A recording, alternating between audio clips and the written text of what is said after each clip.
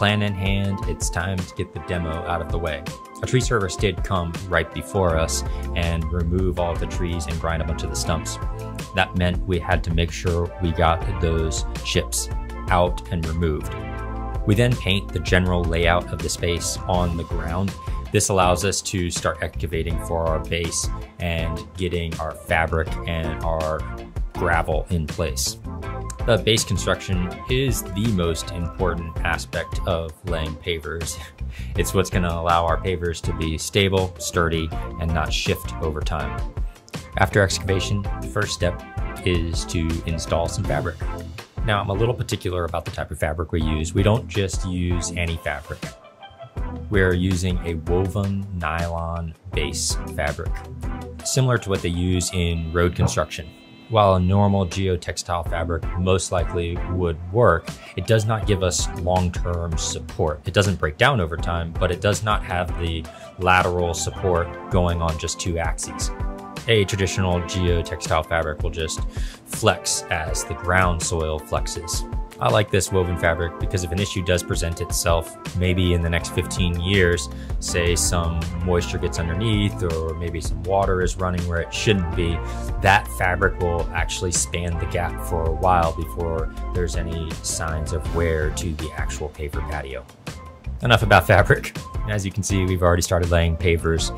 The base construction is that fabric 57s, which is a clean aggregate, about 57ths of an inch across, and then we screed out 8s over top of these 57s. Might seem a little bit odd, but it works really well and gives us a very sturdy base that does not hold moisture. Another thing I love about open grade construction is you can work in all sorts of weather, whether it's raining, whether it is a mushy soil, it does not hold moisture. So we are able to work right after a rainstorm as long as our base is intact and in place. One other thing I want you to notice is how our base is wider than the placement of our pavers. It might seem like a waste of gravel. It's just a cheap way to ensure that our pavers don't roll off the edge of our base if anybody drives a lawnmower or somehow gets a four-wheeler in the backyard. Who knows? I've seen things like this happen. Pretty crazy. Well, now it's time for Fish's birthday. So we're gonna take a second and just hang out here. Enjoy this time lapse of us eating some cake and hanging out with the homeowner. All right, so what we're about to do now is lay out the lights in the cab. So you can see he's measuring right now. He's using the saw to cut a channel in the top of the wall, and then our wire is going to go through there. So we're using grease caps, laying out our wire, and then laying the lights out. On this side of the patio, we are starting our fire pit construction. So if you notice, we laid all of our pavers out over the area where the fire pit was going to go, and then we're now starting to cut the perimeter out and then start to stack the actual fire pit in place. One thing to note about the graphics wall is it goes in and out. So what we do is we pull out the ones that are all the same on the bottom course, lay those out so we can cut a perfect rectangle to build our fire pit. If you don't do that, now you end up having to stair step and make awkward cuts in order to get the fire pit to fit around the pavers. If you notice, we just took up our border that we already cut in and we're extending these pavers out and making some new cuts. After our initial fire pit construction, our homeowner came out and said, oh, we want it larger. We want a little bit more space. No problem. We just added some more base, a little bit more fabric under that base, of course. And now we're extending the pavers to fit the area.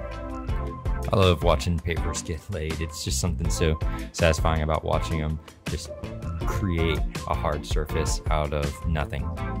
About time for us to start our wall construction. So what you can see Kevin is by the house cutting in where the exact wall placement is going to be into the existing pavers. The first course of wall block is arguably the most difficult because we need to get it leveled side to side and front to back. So it takes a little bit of time. We usually build up the gravel underneath just a little bit more than is necessary and then use a rubber mallet to hammer it down in place.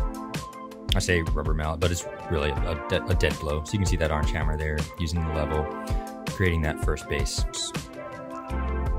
As soon as this first course is in place, and you see he's rounding the corner now, it's time to start towards the back. So we'll start with the back, and then we'll start with layers. So we don't usually just go one course at a time all the way around.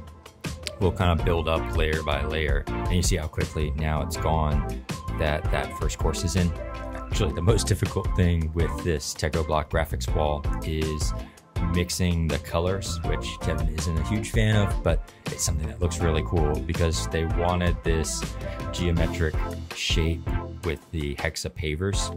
They wanted also to see the onyx peppered in the wall. So we're using 3 palettes to 1 palette. Grade nickel mixed with onyx. Heavier on the grade nickel if you can't tell.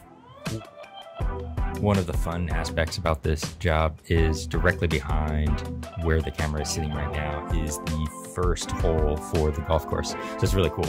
This whole space is designed so that it's inviting for the golfers on the golf course because they have a very active community and they like people coming over and hanging out with them. So even though we have this 3/4 wall that's being built right now between the golf course and them, the way that it's laid out is it's laid long ways along the golf course. And it's fun to have that community aspect. And with the crazy coloring of this fire pit area, it stands out on the golf course. I actually had a friend of mine who golfs at Kiln Creek all the time call me and said, "Hey man, I saw this really cool patio being built on the golf course. You would love it. It's just so crazy looking." Come to find out, it was this patio that we're building right now. At this point in the construction, it's now time to get the lights in place. So you can see Kevin there sitting on the wall. What he's doing is he's making the wire connections. He's ground his channel into the top of the wall for our wire to run along it. And then he's gonna use those grease caps and then cover the entire wall with these beautiful grade nickel raffinado caps.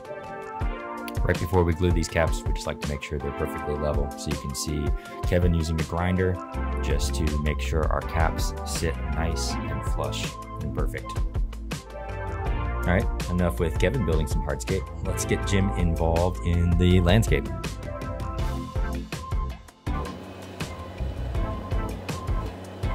Hey guys, welcome. My name is Jim with Easton Outdoors, and right now we are walking onto a finished hardscape.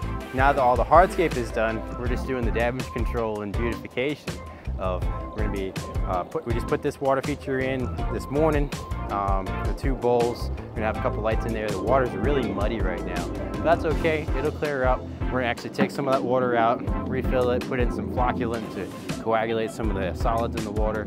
All that water's gonna then get clear, all the solids gonna drop out of it. It's gonna be beautiful. Over here, we're gonna grade this out, get us some erosion mats, some seed, some grass growing here in a couple weeks, and then we're back on track to a beautiful yard and a place where our customers can enjoy their own yard, get outside, and with that, get outside, my friends. Well, that was kind of cheesy, but yeah, get outside, my friends. I don't know if you know, but Jim is my brother, so I like to make fun of him if I can. Well, he is building a double bowl set. So there's an Aqua 45 basin in the ground here that we have covered with some cobble. And then we're using 2 bowls with an Ultra 2000 pump with the flex piping, and then placing a few boulders around it just to naturalize it to the space and make it look like it's not just bowls sitting out by themselves. And then removed this probably dead Japanese maple.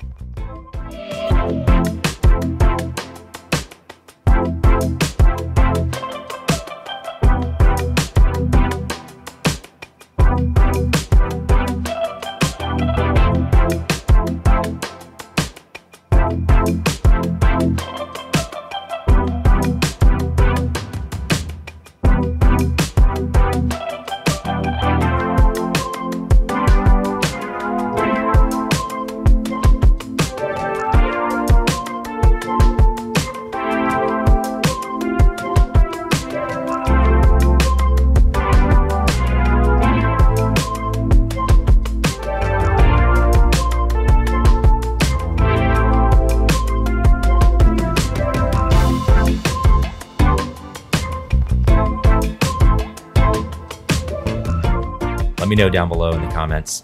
Please do give us a subscribe. That lets us know that you guys are enjoying our content. If you're not enjoying it, then don't subscribe, I guess. I'm Micah Miller. This is our channel, Easton Outdoors. I'll catch you guys next week.